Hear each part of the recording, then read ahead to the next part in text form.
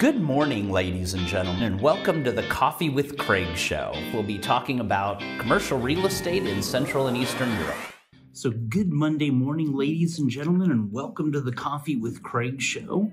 We're here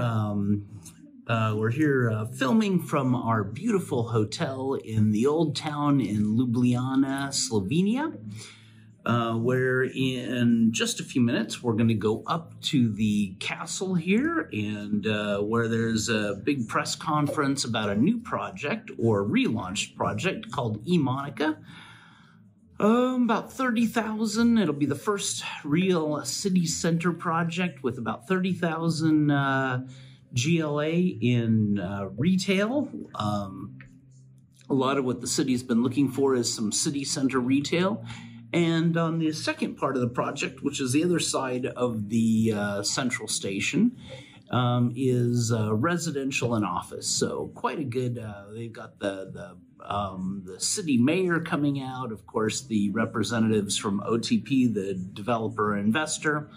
Also, the minister is coming out to talk a little bit more about the project and see how it goes. So we'll be very interested to see what's happening with this, and a great opportunity for retailers that are either not here yet on the market or really looking for a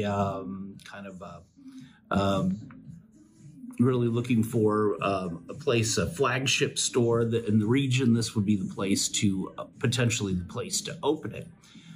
So a lot going on here in this week. A little bit Ljubljana. We'll also talk to a few of the experts and people on the market here that have been here for quite a long time. So it'll be interesting to follow up. We haven't been to Ljubljana in a couple of years since COVID, so it'll be great to see how the cities and how the country's actually what's happened over the last couple of years, and give you an update. So keep tuned in. We'll be here for the next couple of days, and also everything that's going on the all of Central Eastern Europe.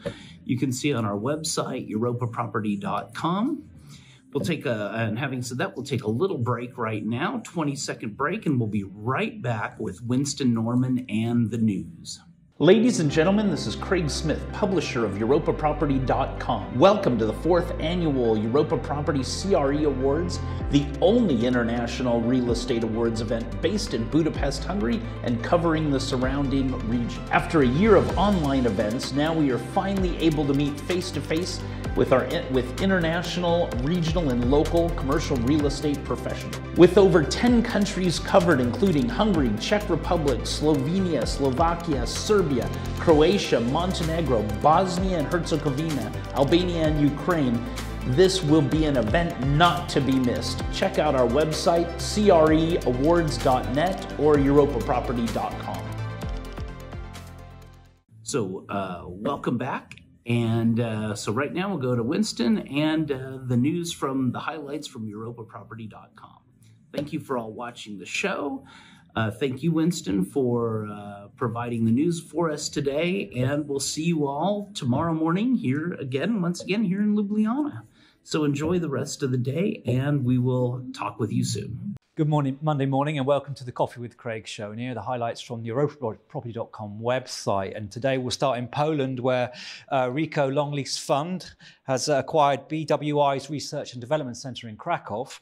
The value of the fund's new acquisition is around 27.3 million euros. And the acquisition encompasses 2 environmentally friendly, interconnected buildings which were built in 2020. The buildings are completely leased and offer around 11,000 square meters of area. And the sole tenant is the multinational company BWI, which caters for the car manufacturing industry, and its main clients include BMW, Ford, Porsche, Audi, Ferrari, and Land Rover. And REICO purchased this property from a joint venture of the US investment company Insight Real Estate and the Polish development company Sevenar. The buyer was represented in the transaction by White & Case, TPA, Knight Frank, and Arcadis. Staying in Poland and moving to Warsaw in the office market, and Atena, the developer Atena, has announced that Lakeside, its new development in the Mokotów district of Warsaw, has acquired its first tenant, which is Hewlett-Packard Enterprise.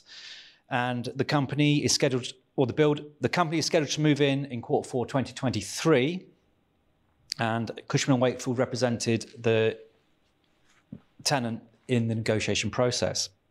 Lakeside will offer 24,000 square metres of gross leasable area on completion and will replace the University Business Centre 1, one of 2 buildings purchased by a tenant in Warsaw's Mokotos district in May 2018.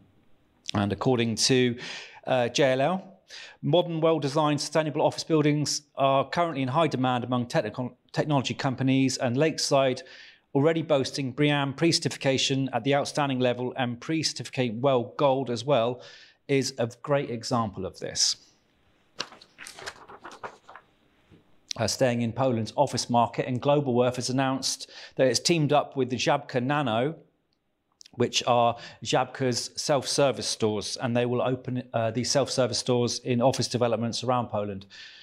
The stores have already opened in buildings B and D of the Quattro Business Park in Krakow, and the openings of the Żabka Nano stores will be pushed out throughout Poland at a later stage throughout the year. And according to Veronika Mirakuna, she's the asset manager and leasing manager of Globalworth Poland, innovation is part of Globalworth's DNA, which is why we have partnered with Żabka Future for our entire real estate portfolio in Poland. We are proud that our office buildings are among the first in the country to offer their users such as modern format as self-service Żabka Nano stores. And finally for today, and staying with Globalworth, who have appointed Stamatas Sapkas as Chief Financial Officer. He will take up his appointment on the 1st of May 2022. Zapkas has 20 years experience in real estate advisory and investment, and he joined Globalworth in 2013. And that's all the news for today. Have a great day, and we will see you tomorrow. Click here to subscribe to the Coffee with Craig show, and don't forget to share it with your friends.